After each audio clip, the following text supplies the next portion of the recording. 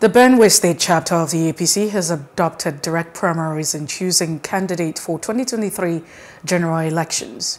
The decision was taken at the critical stakeholders meeting of the party at its headquarters in Benue State. Leaders of the party and Minister for Special Duties and Intergovernment Affairs, Senator Dr. George Akume, thanked stakeholders for their support and confidence in the party. He advised them to continue to work and sacrifice for the benefit of the party. We decided to call this meeting. Take a look at the way forward, respecting our primaries. This is a very important meeting, very important because we take 2023 very, very seriously. It is our date with history, it is our date with destiny. We can't take anything for granted.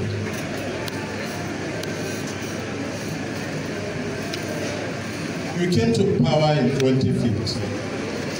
Benue people voted for you, which was a clear indication that Benue people love the party.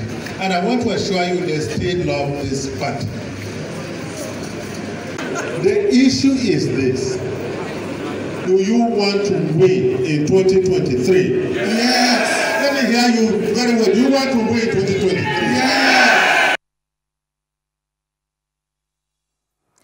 Speakers across the three senatorial zones, including the chairman Zone A of the A.P.C, Barrister Vincent Uji, Senator Jack Tiley, Barrister Mangan Yudendi, as well as the Akange Audu, all maintain that after exploring all other options and to avoid case of litigations that may occur after the general elections, they resolve to adopt direct primary as a mode of election.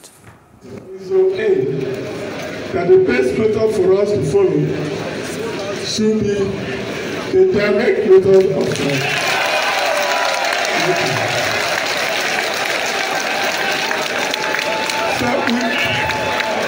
we took this step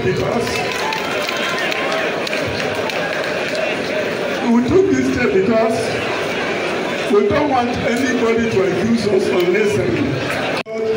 In this situation to be followed should be the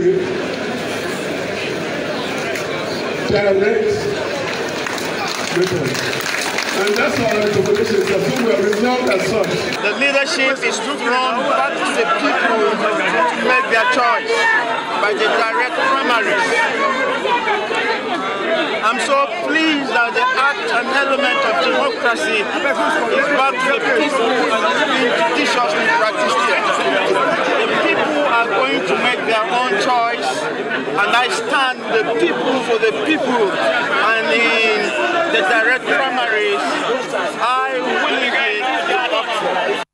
Hello, hope you enjoyed the news. Please do subscribe to our YouTube channel and don't forget to hit the notification button so you get notified about fresh news updates.